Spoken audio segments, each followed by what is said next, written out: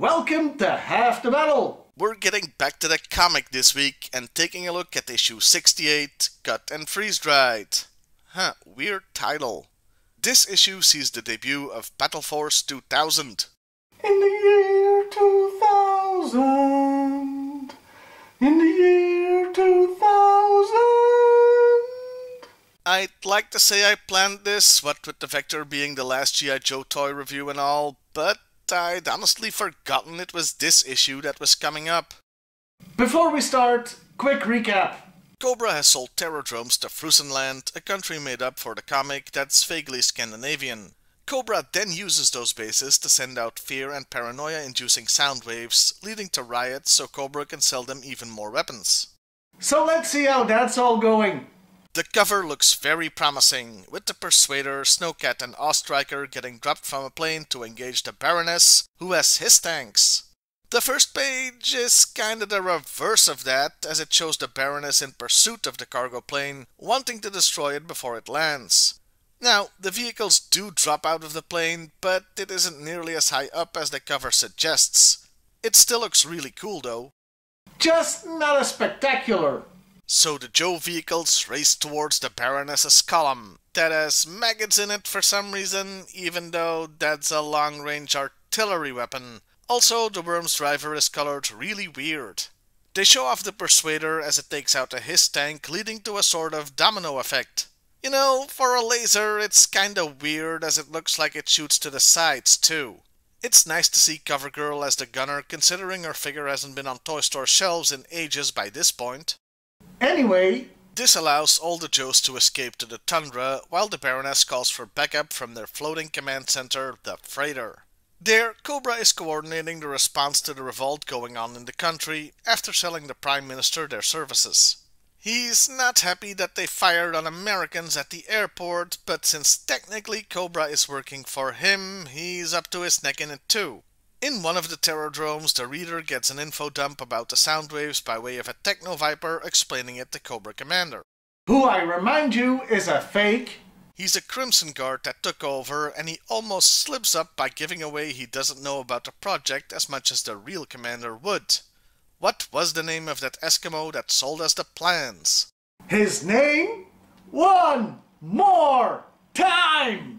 You'll not see nothing like the mighty wind. Before he can dig himself deeper into the hole, he's informed the Baroness calls for aid and Mambas will answer. His departure is observed by two new Joes, and this is the introduction of Battle Force 2000 as they are Blocker and Blaster, the latter listening to music from his Walkman.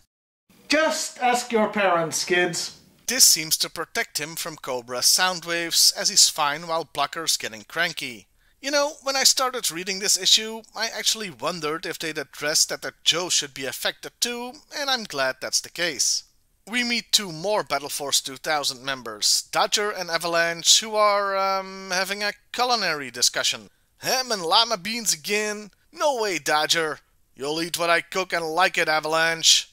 Note that either the speech bubbles are pointing at the wrong guy, or the names in them are reversed. Second review in a row where speech gets messed up. I swear I don't plan these things. Blocker joins the fracas, but Blaster spots Maverick arriving and sees he isn't affected, concluding that his helmet prevents that. This combined with seeing Cobras wearing headphones, he realizes sound is a problem and it can be neutralized. But isn't the cure worse than the disease?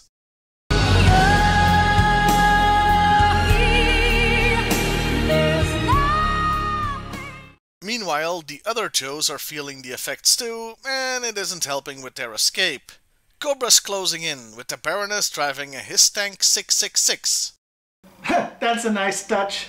But they don't get it all their way, as the Joes bring down the commander's Mamba. He's okay though, just a little singed. He orders an artillery barrage, but it falls short, weakening the ice so they can only pursue in wolves. Also, the Ice Viper has a weird color scheme here. Cobra goes in for the kill, assisted by the other Mamba that takes out the Ostriker, though Hawk and Iceberg survive. Hawk seems to be a little messed up though, as he's talking to himself. Was the editor asleep at the wheel or something? They do take out the wolf using the saved law. Still, they are hopelessly outnumbered and outgunned, and are gonna be finished off by a barrage of missiles called ski missiles, even though that's not what they are, that's the other thing on the Wolf. At the last second, the missiles get strafed into oblivion by Battle Force 2000 coming to the rescue. And I hope you enjoy that image, because that's as cool as they're ever gonna look. Yeah, they don't get to show off again. Case in frickin' point. Sorry we couldn't make it sooner, but we had to knock out all the terrordromes first. Really? You took out all the terrordromes? You know, that's something and I think a lot of comic book readers might have wanted to see. An epic battle between Battle Force 2000 and terrordromes? Yeah, that would have been hella cool. So why in the name of Serpentor's ballsack didn't you show us that comic? Seriously, that one line of text is all we get. This issue is just lucky that all the other action in it is excellent, or I would have spent a lot more time complaining. Anyway, they formed a future fortress, and god, that thing looks dumb, to prepare for Cobra's next attack since they're getting reinforcements. Meanwhile, in Frusenhagen, people have chilled out considerably now that the sound waves are gone. No more anger, no more strife. It's almost as if Twitter got blocked in the country.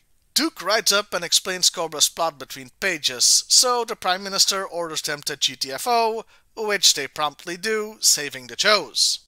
Okay, why though? I mean, leaving the country, sure, that I get. But they were a minute away from destroying a good part of the Joe team, including their commanding officer. If I had been the Baroness, this wouldn't have ended the same way. Phew indeed, Hawk. Phew indeed. And that was issue 68, cut and freeze-dried. I still don't get the title, but the issue was great. This has the awesome running, or should I say driving battle between the Joes and Cobra, and it's one of the best battles in the comic period.